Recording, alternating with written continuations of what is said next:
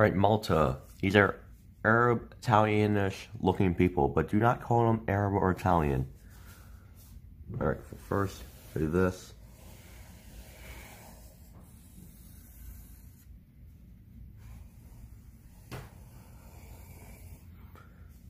And do this.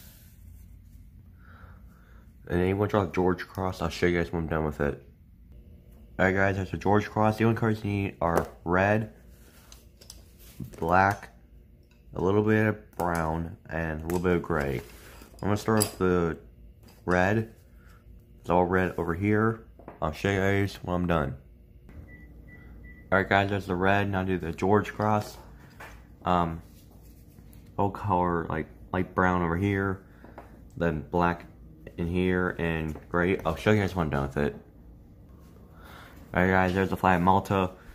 If you guys don't know what the George Cross is, it was awarded to Malta by the UK when this country was still a British colony. It's the second most awarded medal in the UK after the Victoria Cross.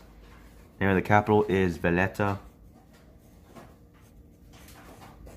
And if you guys don't know where this country is, it's north of Libya, south of the island of Sicily in Italy. This country was invaded by the Italians during World War II, but then the British took over under French rule for 2 years.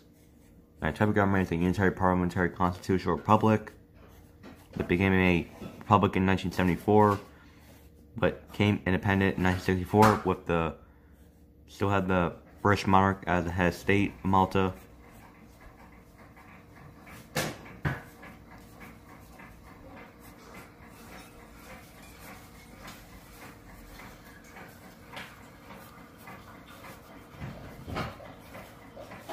Also, there is a notable YouTuber from this country, Grandayy. Look his channel up. He does memes. And shout out to him. If he can just comment on this video, that'd be nice.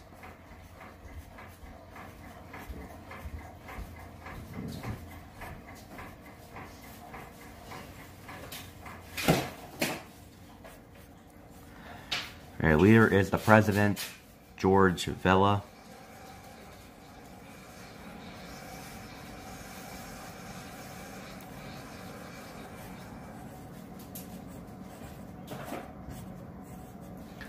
Our language is, there's two official ones, Maltese and English. Maltese is kind of a Latin-based dialect, but not really Italian or Arabic.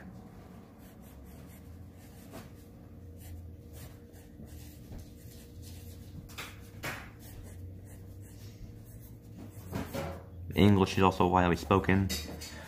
Alright guys, they use the euro as the currency. They use a type G British style plug outlet, and they drive on the left side of the road. Yeah, plug outlet, drive inside. It gives you a little bit hint on their backstory. After the history, it goes like this.